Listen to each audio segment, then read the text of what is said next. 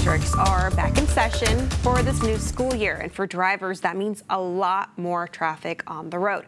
Following the rules around school buses and using extra caution in those school zones. Our Ashley French spoke to the Tyler ISD Safety Department about those concerns.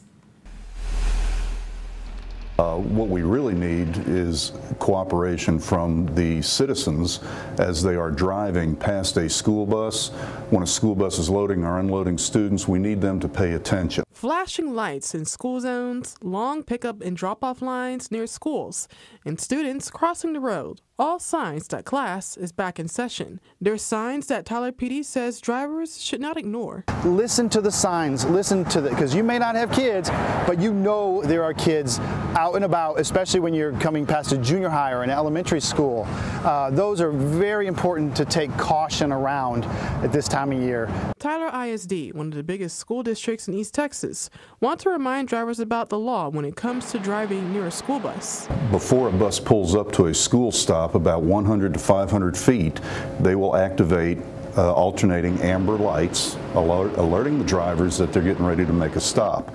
Once they pull up to the stop, those yellow lights will then convert to alternating red flashing lights, and there will be 2 stop signs that come out from the side of the bus. When the drivers see that, they're required by law to stop behind the bus. This rule also applies to oncoming traffic.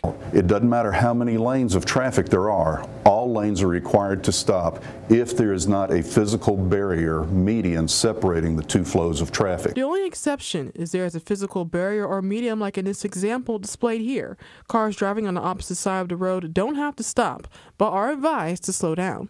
The main goal working those school zones is for compliance. It's not to get out there and write tickets and hurt people who are, financially. It's there to gain compliance for the safety of the children. In Tyler, I'm Ashley French for CBS 19.